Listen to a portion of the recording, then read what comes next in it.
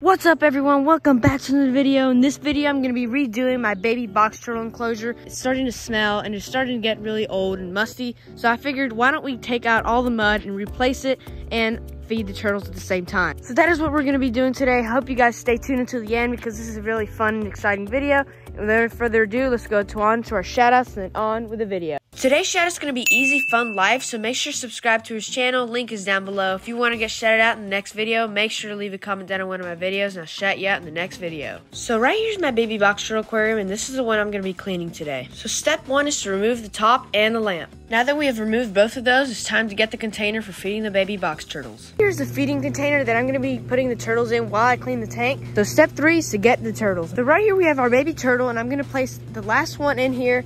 Now all we have to do is get the worms, have their food, and I'm just going to place it in here and let them eat while I go clean the aquarium. And I also put some dandelions in there so that they can try out some vegetables. Now that step 3 has been completed, it's time to take the aquarium outside. It's time to begin step 5, where we remove all these little plastic plants and stuff out of here.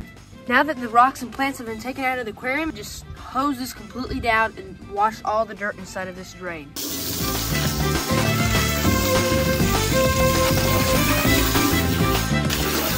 Step 5 and 6 have been completed. So now all we have to do is wash down these decorations, which is step 7. Step 7 has finally been completed and all the things have been washed. We just have to get some dirt that is completely out of the area and is not affected by pesticides.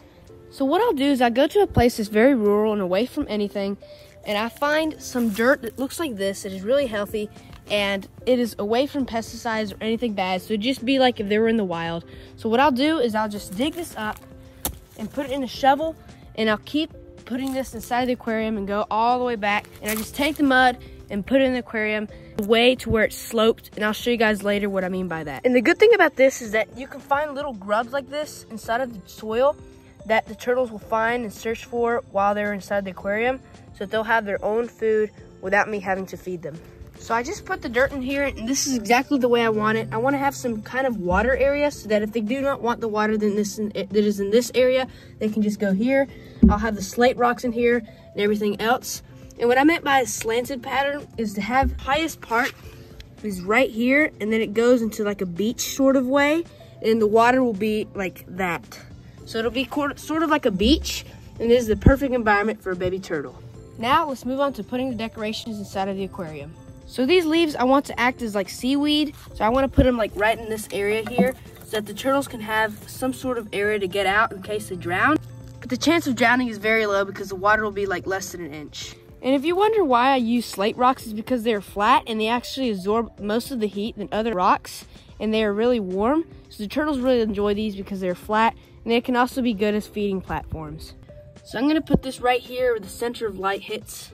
And the same thing goes for all these other rocks. Now that 3/4 of the tank has been completed, it's time to show you something that I really enjoy. So one of my most favorite part is to get an edible plant for the turtles, which is also a dandelion. Turtles love dandelions and their leaves.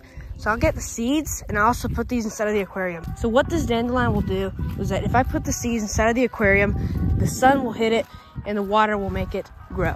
So now what I'll do is blow all these seeds inside of here, and these will grow into plants that the turtles can eat. So now that I blew all the seeds inside of here, it's time to bring this inside. So whenever I fill up this turtle tank, I always try to use the pond water from outside because this water is a lot better and it doesn't have chlorine in it. The last thing we need to do is replace this screen because as you can see, it is really, really big for this aquarium and it is taking up a lot of space. It is not necessary. So right here's the net that I've been wanting. This is the perfect size for the aquarium. So now the final step is to get the baby box turtles. So right here are the baby turtles, and I'm gonna put them right inside of their aquarium that they will enjoy for the rest of spring. Now we just have to put the screen on here, and finally we just have to put the lamp on top of here. So we're gonna turn it on in 3, 2, 1. That is awesome.